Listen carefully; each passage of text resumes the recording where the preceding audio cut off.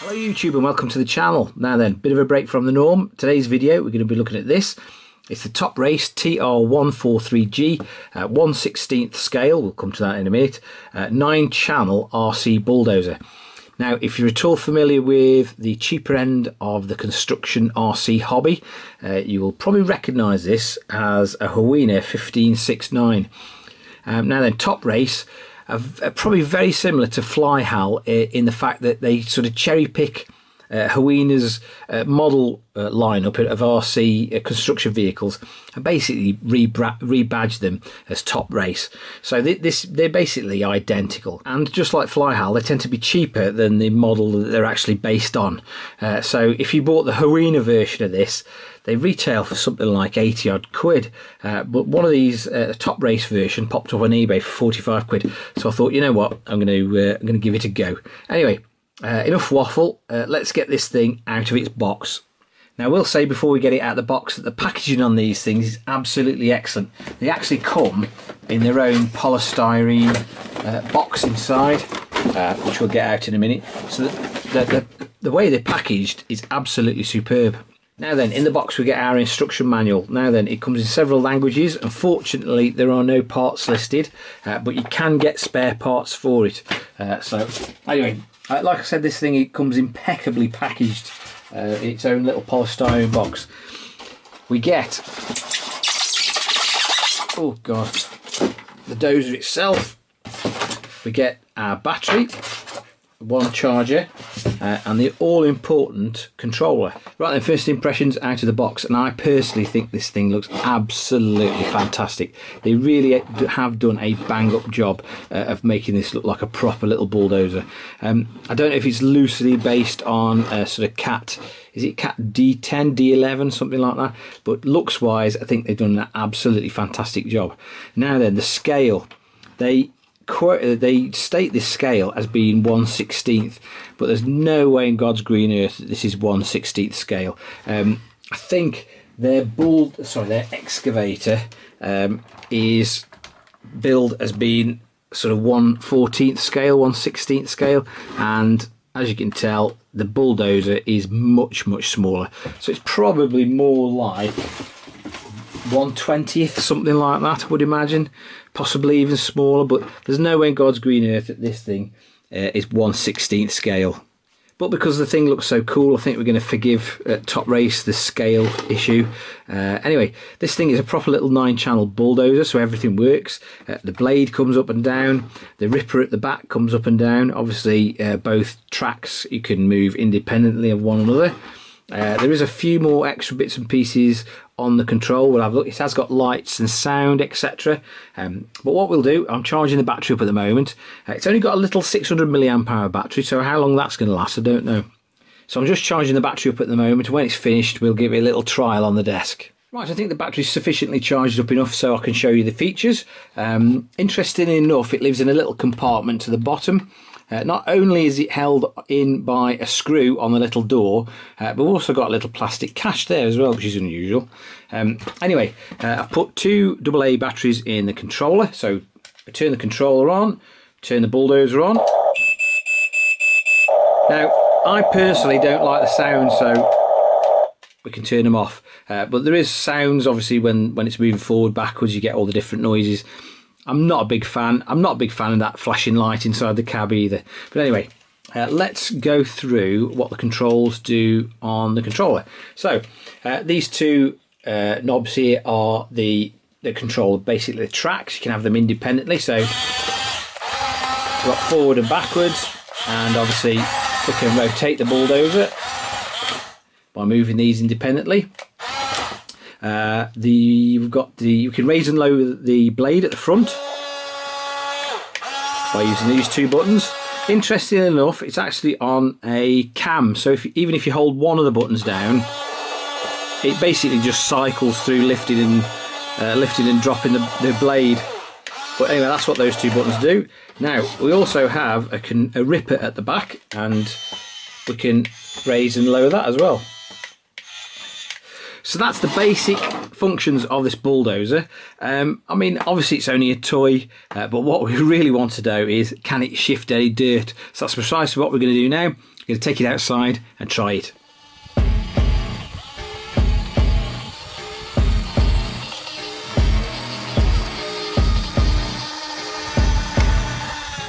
Okay, then we're outside with the bulldozer. I've dug a bit of a hole here with the excavator, and what I'm going to try and do is backfill it using the dozer. This stuff is fairly light material. I wouldn't expect this thing to be able to move heavy soil around by any stretch of the imagination.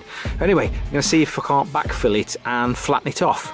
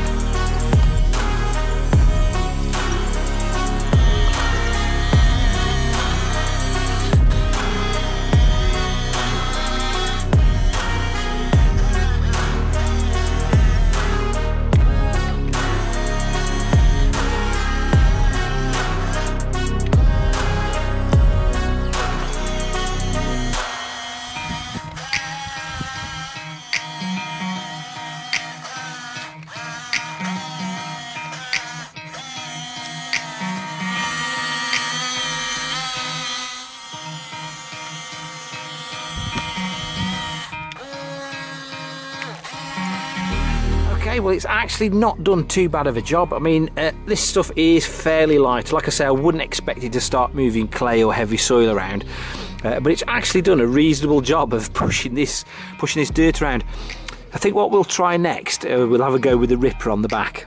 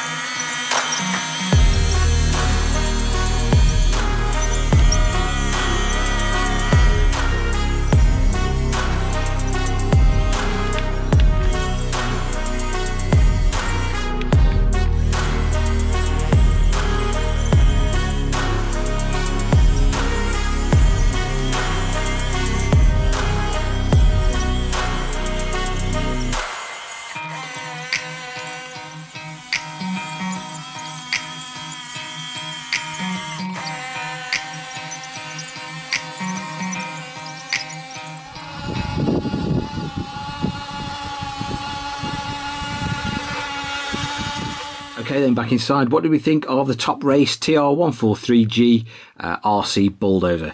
Well, let's start with the good and bad points. Bad points, the scale, 1/16. No, it is not. I think personally that this is based loosely on a Cat D9.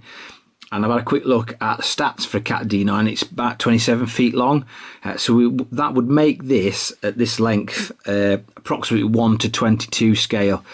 So it's nowhere near 1/16 scale.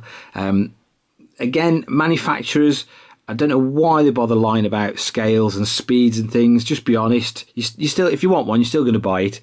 But it's nowhere near 1/16 scale. I mean, they build this, the excavator, as 1/14 scale. So that's nowhere near 1/16. Right then, good points. I absolutely love the looks of this thing. I think they've done a really, really good job of making this look like a proper little bulldozer. And it does. The looks are fantastic. I mean, you can't tell, but they've even gone as far as to make the operator's position tilted to 15 degrees, just like the real thing. So the attention to detail on this thing, for the money, I think is absolutely superb. Now, the next thing that really impressed me was the battery life. Now, it's only 600 milliamp hour battery, but it lasted it must have been about 30 minutes of messing around with this thing. I'm really impressed. And I know that there's only a series of like little 130, 180 motors inside this, so there's probably not a great deal of current draw, but even so, the battery really did last a long time, and I wasn't expecting it to be honest. I thought it might get about 10-15 minutes out of it tops, but it must have been about 30 minutes easy. Now the third thing I liked about this thing is the price, 45 quid, which makes it approximately $58. That is not a lot of money to spend on something like this, especially considering the Huina version is normally double, about 80-90 quid approximately. So 45 quid, $58. It makes it a really cheap little bulldozer.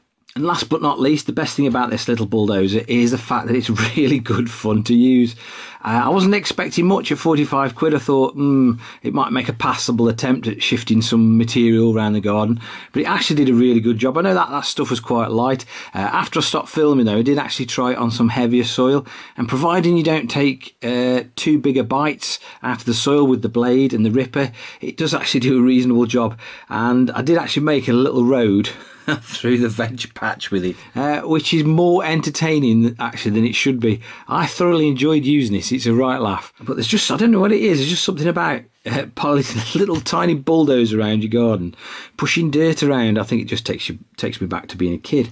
But this thing is genuinely good fun and worth every single penny. Right then, would I recommend the Top Race TR143-G bulldozer to anyone? And the answer is absolutely yes. I mean, for 45 quid, it's worth every single penny. I had a right laugh using it. It will push dirt round, providing you've got the sort of a scale material for it to work with. It really is genuinely good fun, and I did thoroughly enjoy myself. I have got a bit of a soft spot for construction RC machinery anyway, but for the money, this thing is absolutely fantastic. So yeah, if you've got a spare 45 quid to spend, go and get yourself one. I'll leave a link in the description where you can get one from. I think they're still available at 45 quid actually.